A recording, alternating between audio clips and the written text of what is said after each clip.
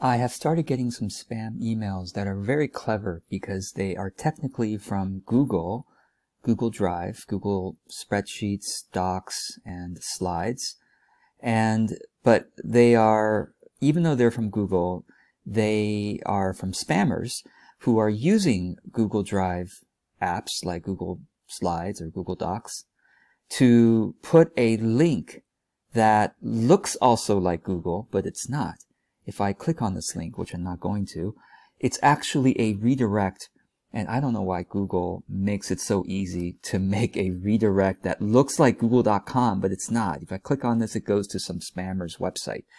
So I want to show you a simple way to filter these emails. And so, by the way, if you do receive an email like this that says google.com/URL ? Whatever, and you don't know this person, don't click on it, okay? Because it's gonna, go to a spam site, maybe a phishing site, to try to get your information, your private info.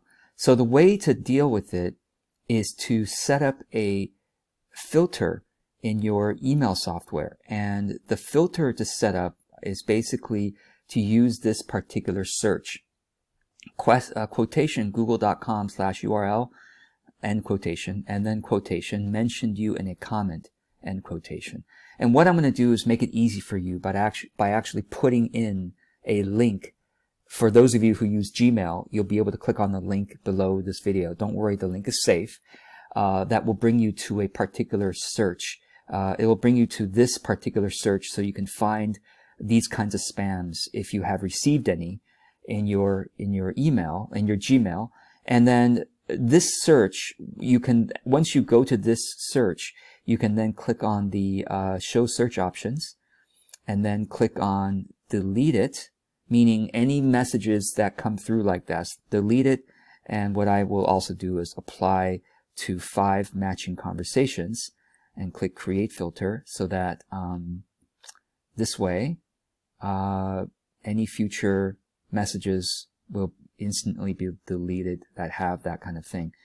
Now, if in the rare case that you actually work with other people who mention you in a comment using the google.com/URL thing, then it will also, send those messages. It will also delete those messages. So, you should do the search first. I mean, I have been using Google, I've been collaborating with people on Google Docs for, since 2000. So about 15 years. And I've had Gmail for all that time. And as you can see, when I do the search, in 15 years of emails, and I don't delete any emails except for spam.